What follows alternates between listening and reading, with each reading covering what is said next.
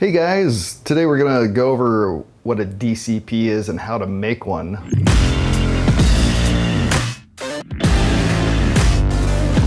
A real quick video today.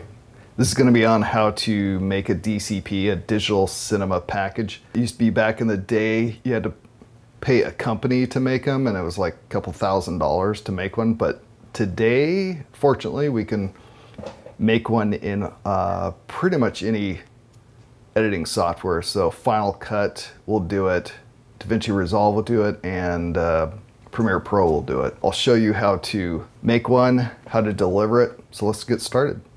So we've got Premiere Pro open here. Down here we have the finished timeline.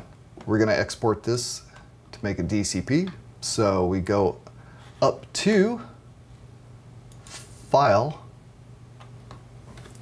You go down to Export,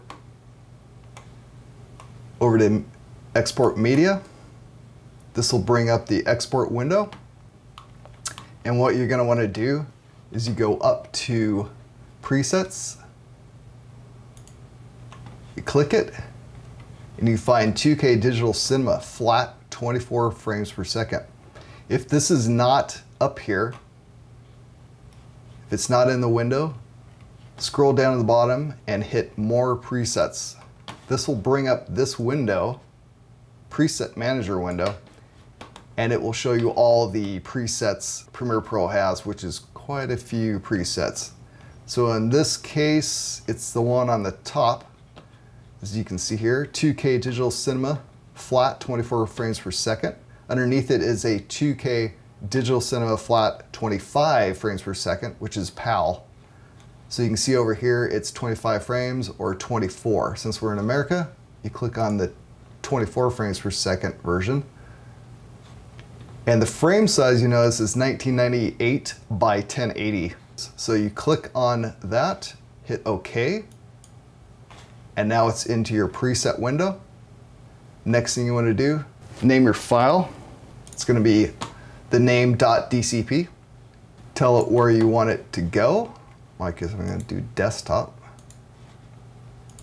And then you go over to export. Now in this case, this timeline is about 20 minutes long and it's saying it needs at least 229 gigabytes of space. And that's all there is to it. Okay, so here we are in DaVinci Resolve. I'll show you how to make a DCP from DaVinci Resolve. You got your timeline down here on Edit. When you're ready to export, you're all done editing, choose Deliver, click on Deliver, and up at the top, put your file name, your location, and then drop down to Format. Click on Format, and scroll all the way up to the top. Near the top, you'll see DCP. Click on DCP.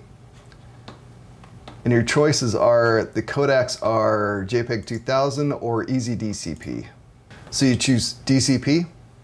The codec would be either JPEG 2000 or Easy DCP. I would choose Easy DCP. Type 2K. You can actually, in DaVinci Resolve, choose between 2K or a 4K DCP, which is new. Used to only be able to choose 2K. So either 2K DCP or 4K. And that's pretty much it. Give it a file name, a location. When you're ready to export, hit Add to Render Queue and stick it onto your drive. So now that you've made your DCP, how do you deliver it to the theater or the festival? Well, you can put it on a hard drive. You can either put it on one of these standard hard drives. There's a housing that bolts onto this that goes into the theater's server. So a lot of times the theaters will have extra mounts that you can use, or you can buy one. I'll see if I can put a link where you can buy the mounts for these. So it's just a standard internal hard drive, or like what I've done in the past is I just use a USB thumb drive. This one is a USB 3, so it's pretty fast, and it's a 256 gigabyte. So you put it on this, take it to the theater or ship it to the theater. They'll take it, they'll put it into their server and give it back to you. So this is the cheapest way to go.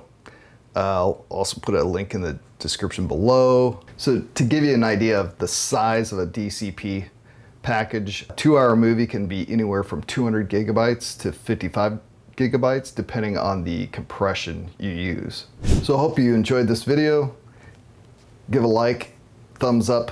If you have any more questions regarding DCPs, leave a comment down below. I'll see if I can answer them, and I'll see you on the next one.